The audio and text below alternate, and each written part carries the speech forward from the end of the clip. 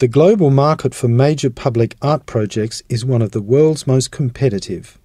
Brisbane twins Matthew and Daniel Tobin and their company, Urban Art Projects, have won 2 landmark commissions in China and Saudi Arabia. They have drawn on 2 decades of public art experience to develop the 60-metre-high beacon, the iconic symbol of the new King Abdullah University of Science and Technology in Saudi Arabia. They have also brought together artists to create a series of large-scale works for public spaces within the university. The beacon for KAUST in Saudi Arabia is by far the largest project we've ever tackled. It was an interesting project because it sort of shows where a sculptural element becomes such a large piece, it becomes almost a building, and being at 60 metres high, it's a 20-storey building.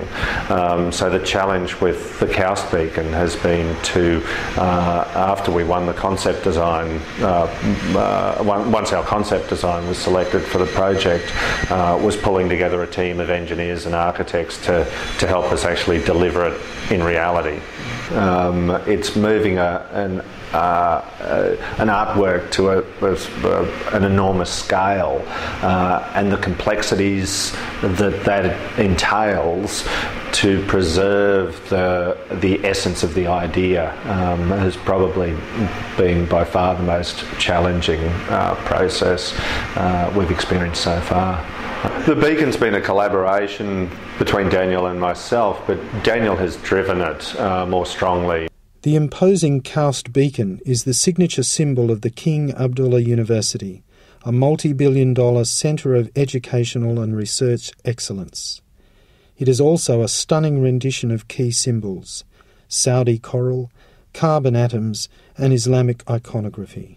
The idea behind the beacon was that it felt like it was plucked from the ocean floor. So the pattern at the bottom is organic and references coral. Then that pattern morphs into a pattern that references carbon strands, which echoes the research that's being done by the university. And then that carbon strand pattern morphs into a Islamic inspired pattern that of course references the culture of the region. But the idea behind the beacon is that when you enter it, you're in a reverential space. You've come out of the hot sun.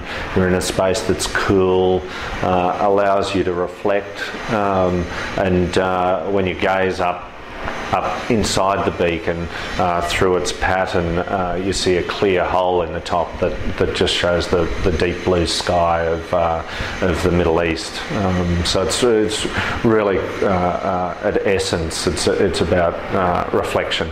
Matthew and Daniel got their start in public art at the 1988 Brisbane World Expo.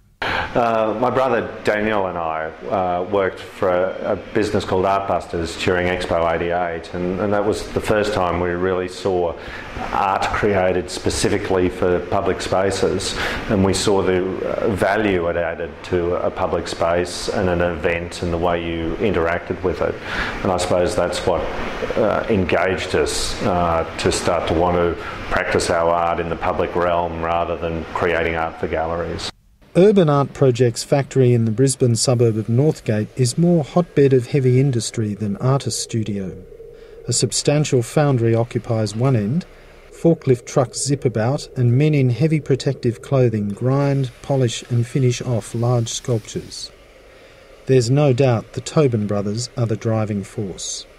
We always had a view that urban art projects would grow to this size. Our aim was to grow it to a size that allowed us to do benchmark projects around the world, and to do that it needs to be a certain size. We see creativity as a mix of art and design, architecture, all creative performance, event, temporary artworks. We see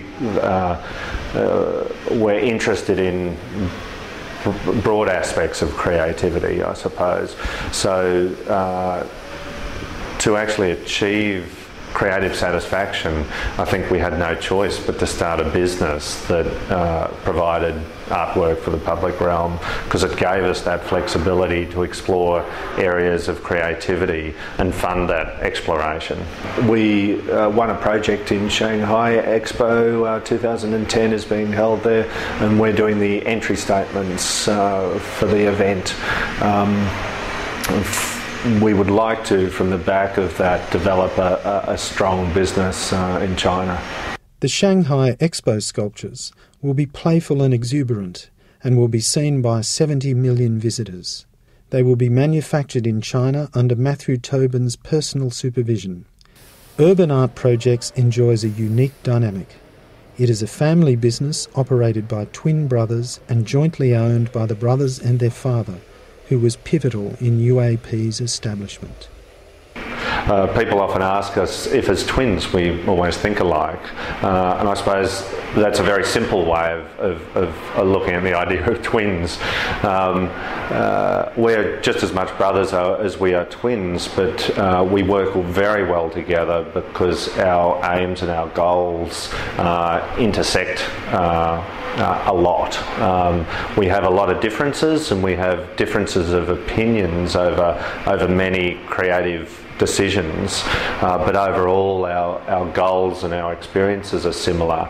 It allows us to work through discussions and opinions to create better outcomes and a better business as a result.